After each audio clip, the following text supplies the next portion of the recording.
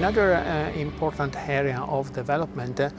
should be to be able to put together all the information coming from the different departments: radiology, cath lab, electrophysiology, laboratory testing, electrophysiology everywhere in one single